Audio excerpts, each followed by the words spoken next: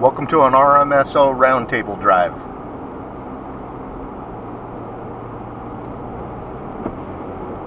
These roundtable drives are our form of a podcast. You can just sit and listen to us talk. There will be breaks in the talking while we enjoy the scenery and look for Bigfoot shapes. We're climbing to the top of the Grand Mesa. There's a lot of Bigfoot sightings that centralize around this mesa, including the top of the mesa. There's also the famous Bigfoot video at the top of the mesa where I guess a couple hit the Bigfoot and thought that they hit a person or an animal. This happened at night, and they backed up to make sure the animal, person, whatever was okay, and a Bigfoot got up and chased after the car. Now the passenger, a girl, she had her cell phone turned on recording after they hit whatever, you know, so she could document what was going on. And so she captured this thing in the backup camera viewer getting up and coming after him. The driver, of course, is actually looking at the creature through the, you know, the rear view window. Yeah, as he's backing up, and then the video cuts out because he puts the car in drive to get away from the upset Bigfoot chasing the car. And then the rear video camera stops recording. So that's all that it has. But there is some of it recorded. There's enough there that Thinker Thunker was able to do a breakdown and give us a size of the creature, because it's on the top on a road similar to this. It's got the painted lanes, a 2-lane road, so you got the width of the road to be able to compare. And you know, this creature's 8 feet tall or taller, so you know, I saw comments on the original video where people are like, it's a homeless person, blah blah blah blah. Well, if it's a homeless person, it's a gigantic hairy one. And a really tough one too. And it moves like a Bigfoot. Oh my gosh. Okay, so that's a famous one on video. Famous to me anyway. And then there's the sightings and vocalizations up at the top. Jenny and I have done several investigations around Conna Creek and Carson Lake because of the sightings and vocalizations in those areas. But I know for a fact that Bigfoot does not stay at the spot that it was spotted last. So we like to go up and check out different lakes every time we come up, you know, their water sources. There's over 300 lakes up here. We just talked a little while at the last store that we were at.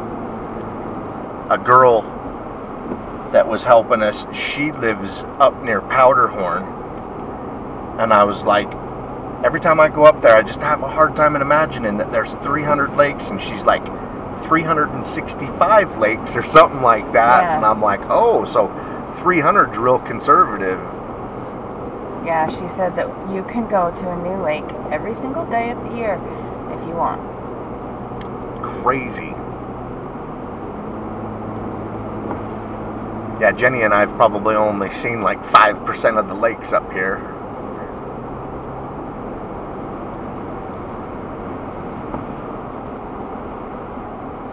So there's reliable water sources up there. Everywhere. The creature wanted to stay up there year round, it could. I have a feeling, because the top of the mesa is 11,000 feet, I have a feeling in the wintertime it drops down off of the mesa. And as a matter of fact, a couple of Decembers ago, a person contacted us from Orchard Mesa, which is down by Grand Junction, and said that they had a Bigfoot in their backyard, and that was in December. So I just don't think the creature in the middle of December wants to be up where the snow's 10 feet deep. So it comes down by the rivers and everything. I do believe that Kana Creek is one of its highways off and on the Mesa.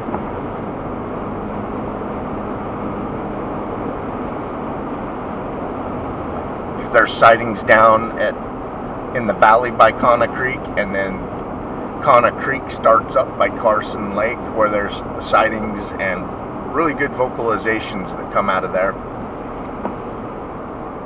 I don't know how many of you have been there, but it's creepy. I mean, it's really super pretty, and I really like it there, but sometimes it is just creepy, and it gives you the creeps just to be there.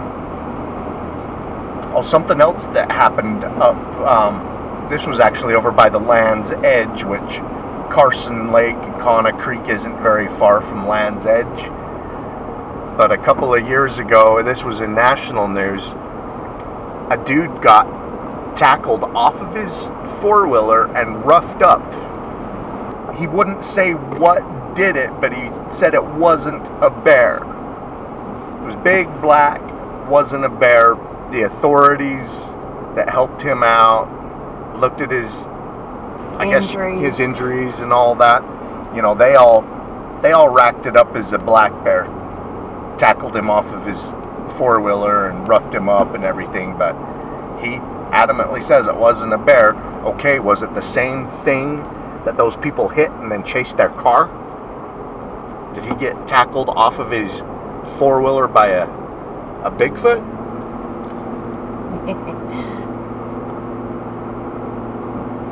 Yeah, he's not saying it's a Bigfoot, he's just saying it wasn't a bear. It wasn't a bear. Well, what it wasn't. It just wasn't a bear. Yeah, I don't know too many animals that will tackle you off your four-wheeler. I don't either. I mean, I know a black bear can and will. Sure. But he says that's not what it was.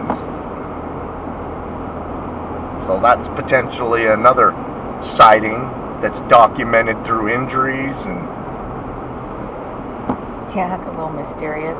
Those wildlife officials never did come up with definitive proof of bear tracks or anything like that, but, you know, what do you do? They're not gonna say. Yeah, they're gonna say what it was most likely that did it. And there is a large population of black bears up there, or down here too. Yeah, I wouldn't say anything to jeopardize my job as well. Yeah, I mean, nobody's going to sit there and say, it's this unproven creature, or a bear. Yeah, you're going to default to... It's probably a bear. A bear knocked him off his wheeler. Bear's pissed off because he got hit by a couple of years ago, and he's got a vendetta.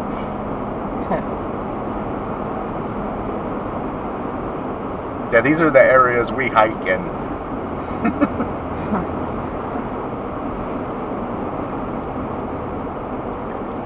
Now that video of the backup camera that the Bigfoot got up and chased that vehicle, you can plainly see it's not a bear.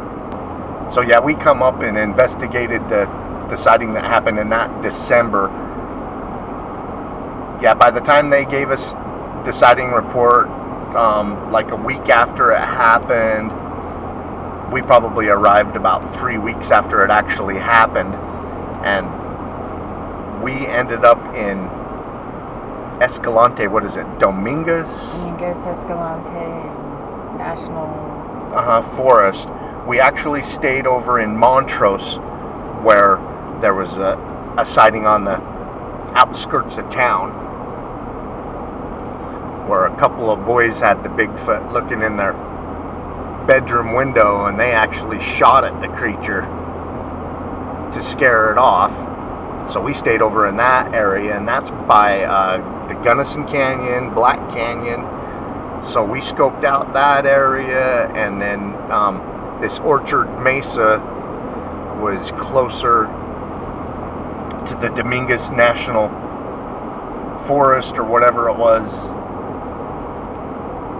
So we went back in there poking around. But that Dominguez Escalante National Forest seems like a great place for the Bigfoot to go during the winter time. Because I think we ended up there in like a January, and there was hardly any snow on the ground there. Yeah, it wasn't too cold. And there was tons of deer. I mean, let's face it, the deer come down off the mesa too. They prefer not to be in 10 feet of snow either. And when I say there gets to be 10 feet of snow on top of the mesa, I am not exaggerating. We've come up in the middle of the winter many times, and we've seen the snow 15 feet deep up there before. That's ridiculous. It's 11,000 feet tall. When the storm clouds hit this giant mesa, it forces them to drop their moisture.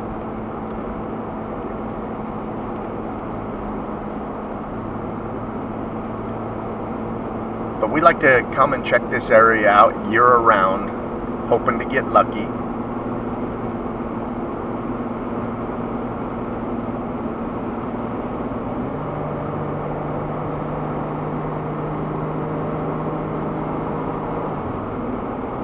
Yeah, we knew that there was a 70% chance of rain and snow the whole time that we were going to be here. I mean, we planned this several weeks ago.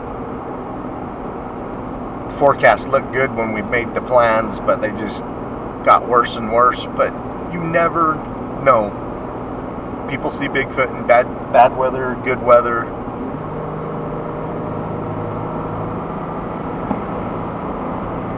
We're hoping that there's enough break in the weather while we're out here that we can do some of the hikes that we got planned to some of the remote lakes up here.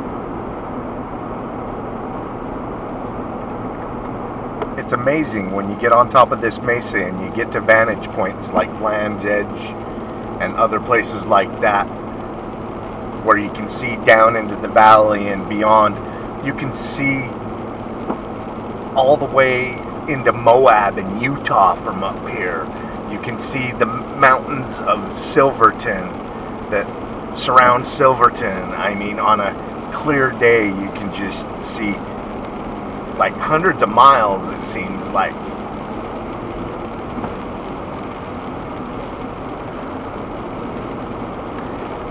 Yeah, I'm familiar with a lot of the formations in and around Moab. And so you get up there and you're like, hey, that's Moab over there.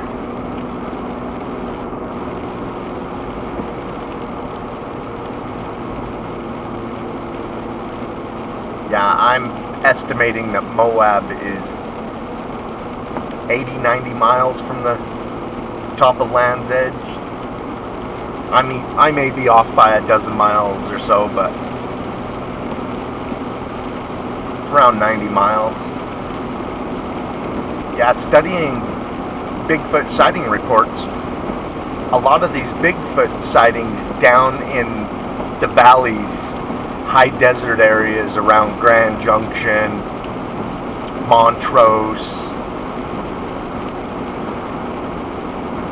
Orchard Mesa, I'm like, just doesn't make sense.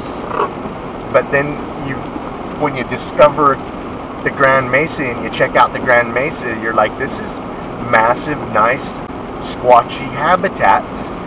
And then the creature probably migrates seasonally back and forth between this and Dominguez Escalante National Forest in the wintertime, this mesa in the summertime. A bunch of deer crossing in front of us. Those are elk. Nope, they're deer. Sorry, I didn't have my glasses on. So in order to get to these places, it's got to cross through these towns.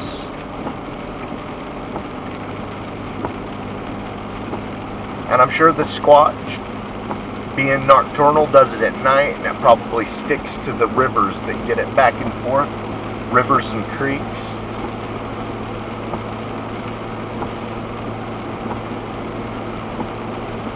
Yeah, you look at maps and study the reports, and you really don't get it till you go and you check out the area yourself, and then you're like, ah, you have a aha moment. What's actually going on, why the creature's there, why it's seen different parts, different times of the year. I mean, a lot of the sightings down in the valley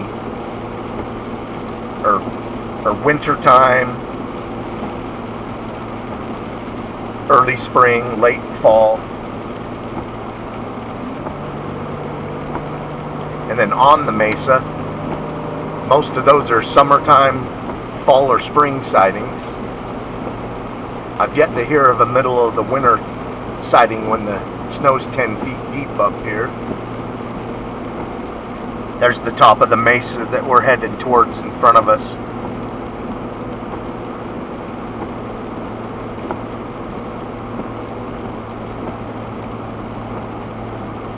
I do believe from the valley below to the top of the Mesa, we go up about 6,000 to 7,000 feet to get up to the 11,000 feet at the top. So Jenny's studying her maps right now. I'm glad she's a map person, because she's a real good navigator, getting us in and out of hard to find places. It's my job. Especially when we're dirt roading it. This is one of our favorite places in Colorado to Bigfoot. It's pretty.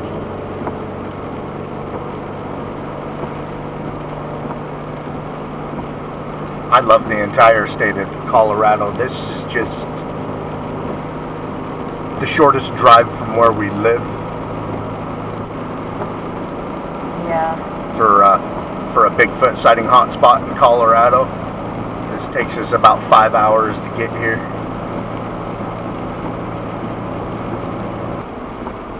And we're wondering if we're going to see snow when we get to the top.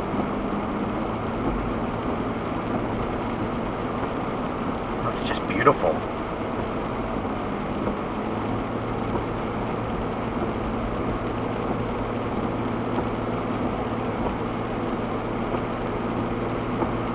Find anything interesting when you're going over the map? Oh, I was just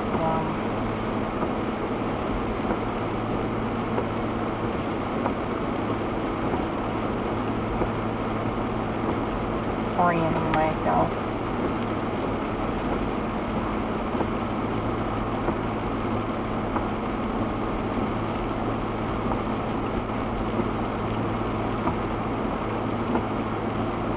Yeah, a couple of days ago when I had you on the phone, I had a Google Maps trying to orient myself for our plans that we have up here. We always have a plan A, B, sometimes a C, and then we get somewhere and we end up having to do plan Z. And because of the 70% rain, our plan A, B, and C may not happen. But there's that 30% chance it's going to stop for a little while. Then we'll go hike in the mud. We could be limited to base camp squatching for most of this, and that's fine. There's a lot of people that base camp squatch with their parabolic mics and stuff like that. We use shotgun microphones. We also have a parabolic mic. Brody has that. He's got an 8-inch parabolic and it's very powerful. But our shotgun microphones are just as powerful as a 4-inch parabolic.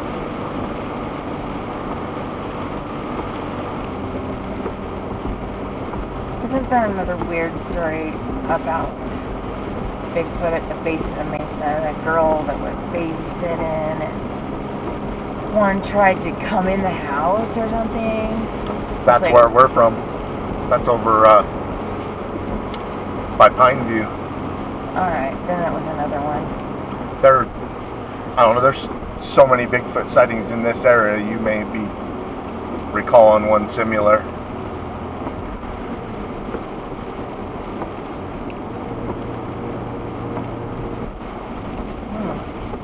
Oh, looks like the rope's just gonna fall off and slide down the mountain.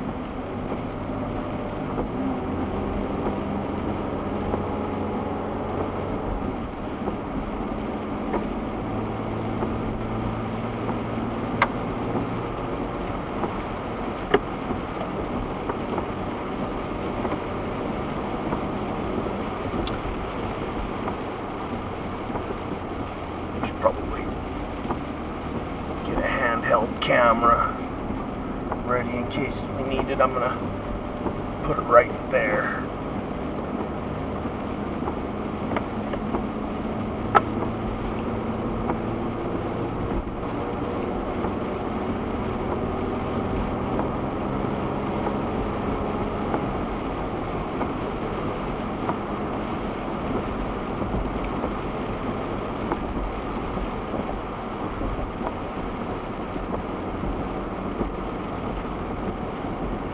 Last time we were up here, we got caught in a snowstorm and they shut the road down that we were on. That was scary. And we got stuck. Yeah, they closed the road before our base camp. And, you know, that's where all of our stuff was at. So we went around the road closed sign, you know, because our stuff's back there. Yep. And then we ended up getting stuck at base camp, and we had to get a farmer to come pull us out with his tractor. We had to spend that night with no heat. It is cold. Yeah, we have done a little bit of suffering here and there for the sake of finding Bigfoots. There's been a lot of times that we've camped in the snow with no heat. I remember one of the coldest times we tent camped at Palisades in Idaho. And Jenny and I each had 2 sleeping bags, and the first night we each got in a sleeping bag, and then we unzipped our other sleeping bags like a blanket and laid over the tops ourselves. And partway into the night, Jenny zipped her second sleeping bag up and tackled them both together. And she said that she stayed warm, and I just froze all night. So the next night, I did the same thing. And you're ever in that situation, that's the best way to go. If you can taco your, kind of like a chalupa. Make a burrito. Oh. Yeah, that was not a lot of people cold. Carry 2 sleeping bags around with them everywhere, though. But we knew it was going to be cold, so we brought 4 sleeping bags, 2 apiece.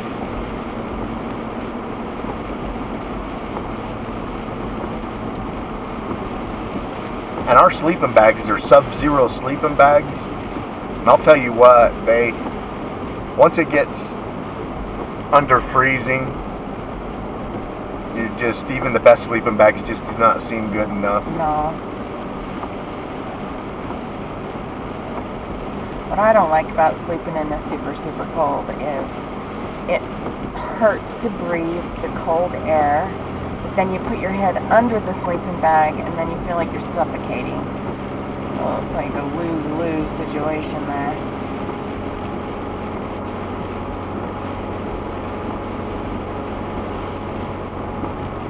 Yeah, I've come back from many a Bigfoot expedition in sub-freezing temperatures and come down with pneumonia or bronchitis. Those sub-freezing temperatures will give it to me sometimes, so I try not to do it as often. I've learned if it's cold enough to freeze water, I probably should not be camping out in it. No. But it still happens. We don't make a habit of it like we used to back in the day.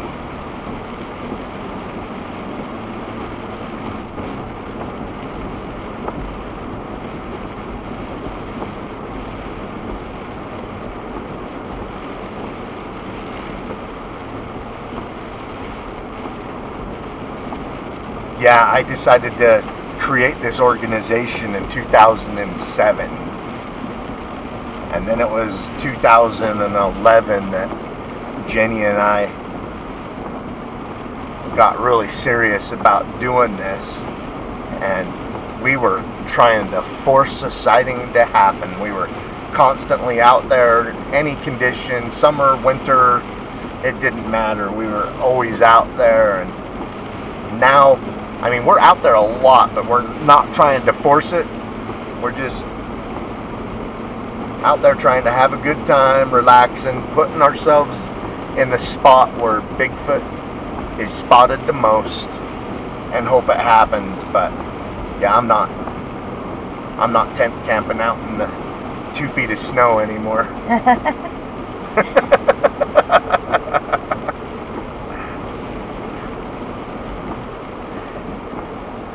Yeah, it seemed like for 5 years in a row there, I had either bronchitis or pneumonia or both in the same winter. When we end up camping out in the snow, it's kind of by accident. Like, we were camping out in Montana on the Idaho border at the Deadly Ballman Bigfoot location. We were tent camping there, and it was August, and we did not expect it. We woke up to like 4 inches of snow one morning. I mean, Montana, it can snow any month of the year.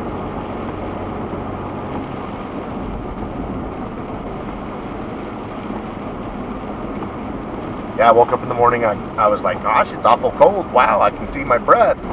I go outside of the tent and I'm like, oh my heck, it like seriously snowed.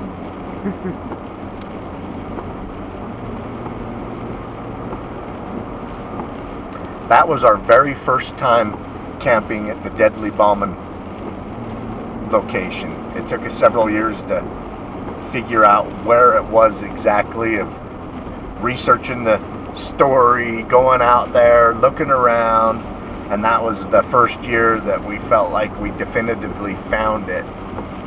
And that was a terrifying expedition. Didn't get much sleep.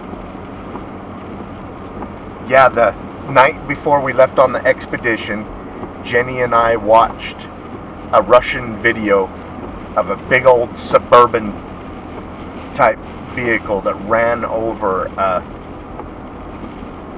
Russian brown bear, and it knocked the Russian brown bear out and was trapped under the wheel of the car. Then it come to, and it lifted that Suburban off of itself, and it was mad, and it ripped the tire off of that Suburban, and the people in the car that were filming it doing all that, then it turned on them.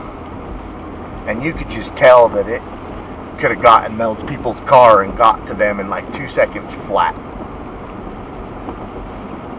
They were screaming and crying. That car was like a soda pop can to that bear, and they tore off out of there. Well, where we were at, Jenny and I, is a grizzly bear location. As a matter of fact, the year before that we were there, we were talking to a business owner that ran a bed and breakfast out there, and we stopped in there and had some breakfast there, and we were asking him about the bear sightings in the area. He's like, oh, there are no grizzly bears here. He got all upset that we even brought that up. And then 2 weeks later, it's in the national news. A couple got mauled to death right there, just a few miles from where he was telling us that there wasn't grizzly bears. Yeah, business owners and people who make money off of tourism and things of that nature don't want the word grizzly bear or wolf mentioned anywhere around their establishment, because it's a deterrent.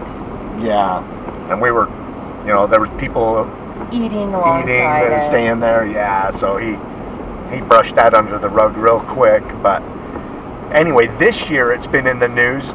They've been tracking 4 grizzly bears in that same area. So it's a grizzly bear area. So, you know, we watch that video and then we go in there and we tent camp.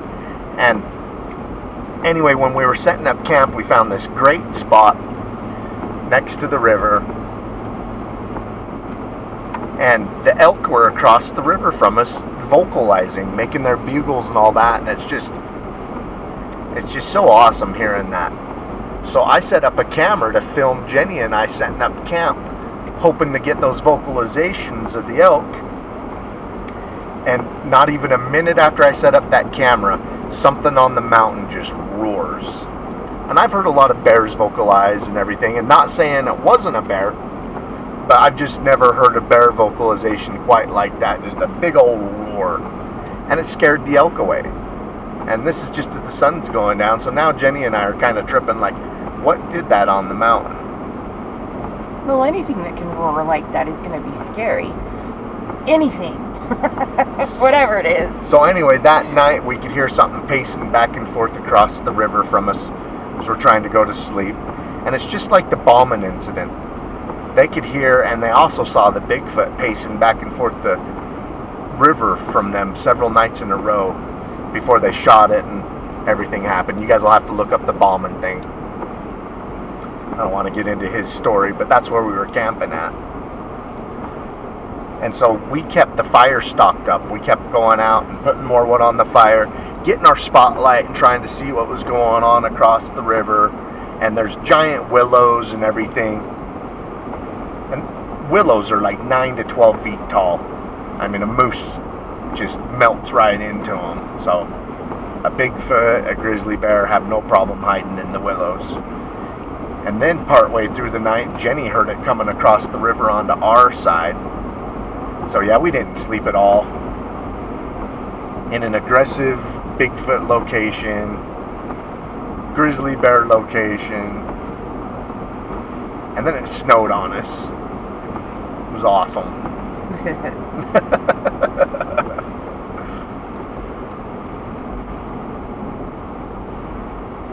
Are you getting cold? Yeah. Yeah, it's just barely above freezing up here. It's only 36 degrees.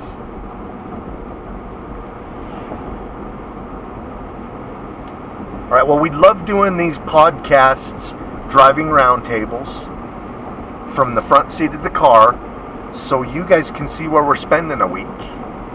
This is the Bigfoot location. It isn't just the couple of mile hike. You guys are getting to see the greater area. We're almost to our camp.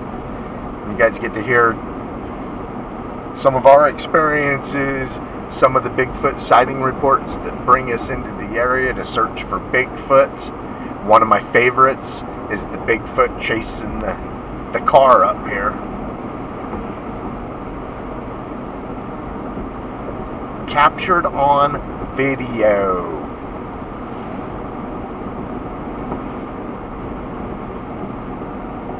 In the description of this video, I'll put a link to the blog that I have of that video, so you guys can watch it yourselves. And that'll be on YouTube. If you guys are watching this on Facebook, you'll have to visit us on YouTube to get that link. And our YouTube is RMSO Bigfoot on YouTube. Or you can also look us up by Rocky Mountain Sasquatch Organization. You can also go to our blog spot and do a search on the blog spot for that also.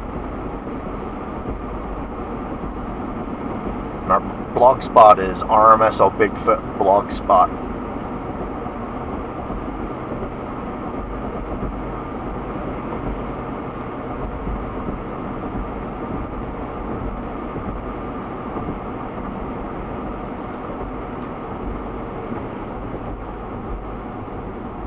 Alright, well, I am going to glass the opposite side of this lake for a minute. I hope you guys enjoyed our roundtable drive. You guys got to see 30-40 miles of the Grand Mesa. We are on the top. Keep on watching. We're going to keep on squatching.